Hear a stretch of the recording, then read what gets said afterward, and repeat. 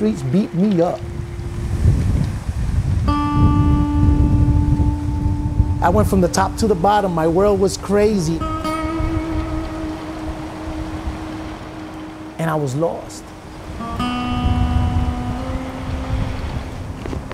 Sometimes you look in the mirror and you really say, is this me? Am I real? Is this existence real?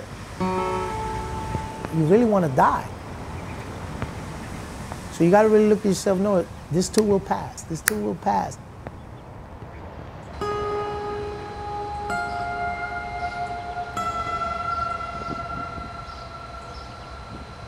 The unknown is the scariest thing for our youth. They're gonna think, they're gonna act like TV told them, or A&E where they play all the jail joints. So I gotta act like that, because that's what they put on the camera. So we break all those myths.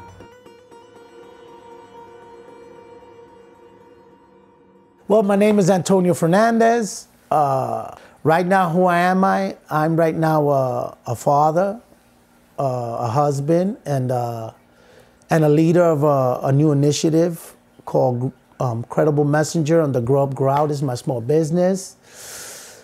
But my greatest brand seems to be the King Tone. Tony, or King Tone, is the former leader of the Latin Kings, the largest Hispanic street gang in the United States. I became a big-time drug dealer, then I became a basehead, a crackhead, and I was lost.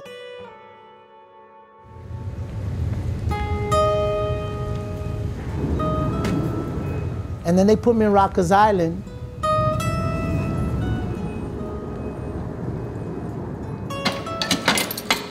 Around 87, this old school king named Mafia, and they were fighting for the rights of Latinos and the Puerto Ricans in jail. And you know, fighting the oppression, we don't got a phone, we don't got... And he talked to me and he grabbed me and said, yo, man, you a troublemaker and you're real stupid. And I was like, yo, who are you thinking? But I always seen the unity that the Latin Kings had in jail. Then he said, hey, I want you to learn something. He said, we're gonna teach you that you're somebody. A gangster, not the Marines, not the Boy Scouts, came to my worst moment and said, let us help you save you.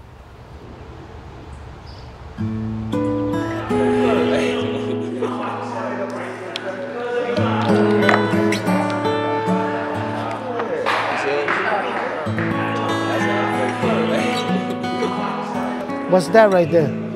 Who you trying to get down? Now Tony is the one doing the saving. Or you just starting and it's coming out of your imagination. He leads a team of ex-felons called Credible Messengers, part of Washington, D.C.'s restorative justice program. What you writing there, but for real? Where we at? The crimes they've committed include stealing, drug dealing, and murder. Some are being charged as adults. You wasn't in the adult. They ever put you through the adult jump? Credible Messenger is usually someone who lived the lifestyle and experienced it, that has truly been rehabilitated by himself and his actions, that wins him the right in the community to speak up and to guide these kids. They become the voice of reason and telling them, son, I'm a Latin king for 32 years. And if you can stay a Latin king, but you better leave that criminal behavior because this is where it leads to. And I'll show you and I'll tell you and I'll draw the picture for you because I've done it. And the kid usually listens. And he goes, oh. And it gives him a little hope to figure out how to avoid what I didn't. Which was your favorite class in here in the school? In the school, art. And that's what we teach the kid. How to recreate himself, how to get this poison out of his system, and then understand that he could be somebody regardless where he's at today. But I always see in their eyes, right? When they go, they look at the corner and they go, that's my OG. That's my original gangster because he doesn't feed me garbage. He tells me the truth about this stuff. And I don't bother Tone unless I gotta get something done.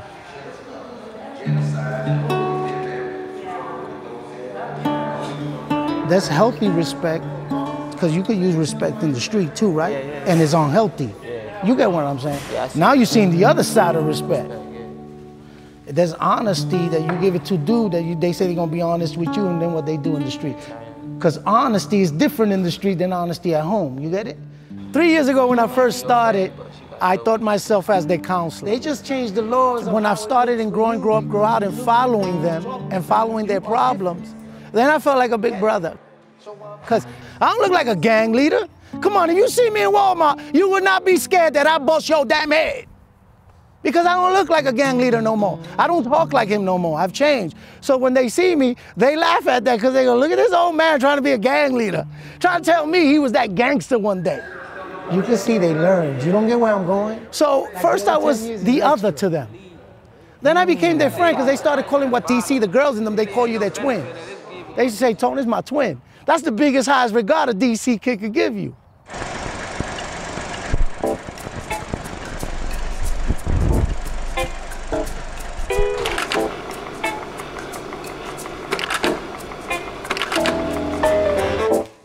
I'm a third-generation Puerto Rican, and we lived in East New York, Brooklyn, which in the 70s and 80s was the capital of murder, of hopelessness.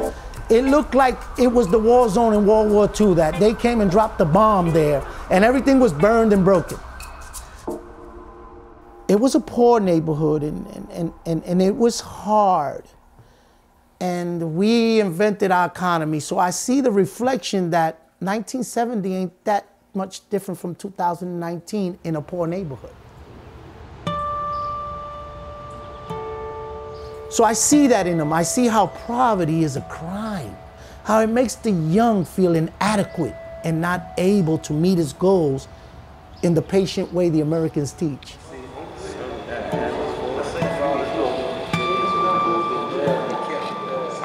Calling out of faith.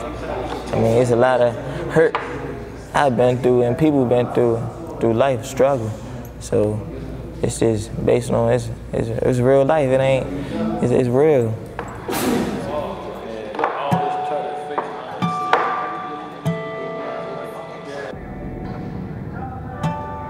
I had 13 and a half years, and the first years was the hardest because I couldn't see the end of the tunnel.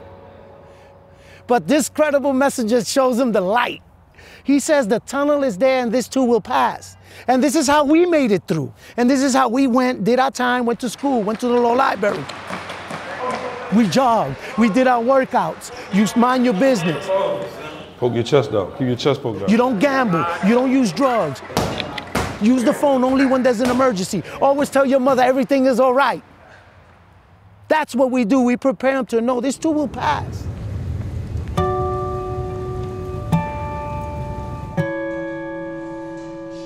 The idea for Grow Up, Grow Out came to Tony during several years in solitary confinement. It was a perfect 3 years to fix myself. Without the voices, without the interruption. Take what people said was a great leader and all my traits and sharpen them to the point where I knew the next time I wouldn't come back. So I wanted really to rehabilitate myself, and I started going to school, college, studying books, reading, and I read Gandhi, I read Martin Luther King's actual transcripts. So I started studying nonviolent people and movements because I was into it, but I really didn't explore those great men who tried it. And then I also love Malcolm, the famous Malcolm X. And I love Martin Luther King and Malcolm because they were two different whole philosophies of how to empower people, but they led to the same goal, the freedom of their people.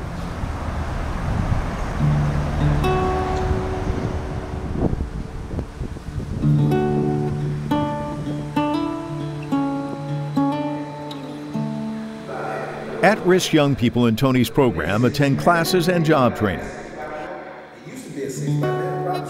They also have the option to take a test to get their high school diploma, like 17-year-old Amaru. They told me more about being a man, like respect on another level. They told me like accountability, responsibilities, and they told me like even though I did some stuff, it's not nothing to glorify, because they don't even glorify these things. They let us know it's a bigger picture. There's many measures of success for me of how to do. Some are greater with freedom and they're working now. Some of my kids' successes, we got a good rate of getting them their high school diplomas in New Beginnings.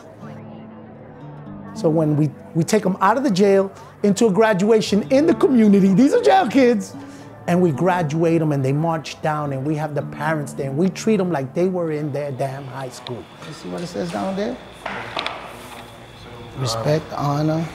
And that's success for me. When you see the kid finally shake it off, when they stop and they finally realize, I've been doing this shit all wrong. Programs want to teach why they're oppressed or they committed violence. You lost on both ends. You can't talk to me while I'm hungry, while I'm lost, while I'm high, while I'm in the gang. I'm oppressed. Then when you listen and you see them calm down and you talk and you let them talk and they get tired and they open their eyes, they go, Tom, what did you say? And then I teach.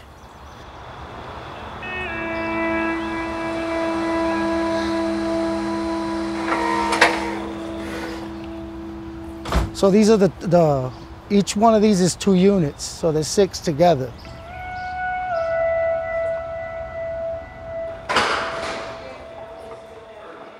A space like this helps them think through this situation, be it they're guilty, they're not. We give them a place where they got a safe space to think and not keep fighting each other and hating each other. And they can make amends with their own community and some of their foes. And start this next life with you know, accepting responsibility and forgiving each other. You know, things gonna change for you, man. This reality, this the real world. This not. It's in these group meetings where the credible messengers share the realities of being in prison. I just want you to be really prepared for that, to understand ain't nobody gonna feel like they owe you nothing for doing this bid.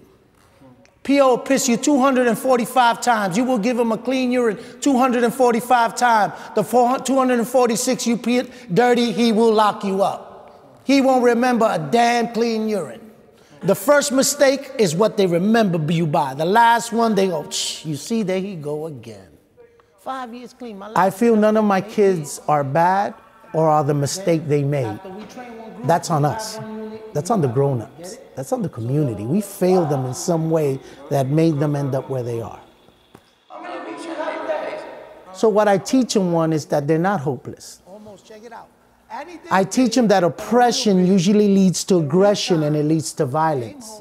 And the reason you're so mad and violent is because you've been oppressed for such a long time. You were born somebody naked. You were great without shoes, sneakers, or shirt, without Jordan on your feet.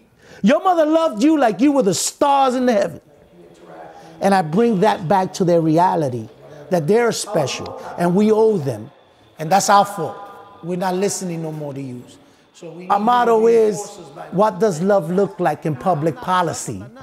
But really, you got to keep thinking, I want to go home. That's all I want. Never stop wanting to go home. Never stop thinking of freedom, bro. Your kids have lost their way from home. So that's what we teach, to bring them back home. That's my love. You know, you're rich. You're more richer than you ever know. Freedom is not overrated.